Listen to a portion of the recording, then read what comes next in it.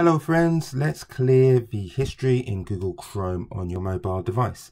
So click Chrome, then go up to the three dots in the corner, press that, come down to history. Once in history, this first page, you have the options to delete individual pages. If you've just clicked on a link by accident, you can just get rid of it like so. If you want to go into a bit more detail, go to Clear Browsing Data. You get taken to the Basic tab first. You can apply this to different time ranges, such as last hour, 24 hours, 7 days, 4 weeks, all of time. Select the one you want, and then you can select whether you want to remove the browsing history, cookie and site data, cached images and files. Once you're happy with your choice, you can just click Clear Data. If you want a more granular look, you can go to Advanced, and again, you can have a look at the time range, select that.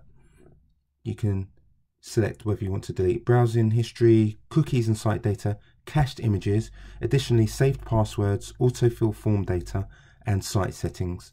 Once you're happy with your selection, just click Clear Data and that will remove those items. Hope you found this video useful. If you have, please give it a thumbs up to help other people find it too.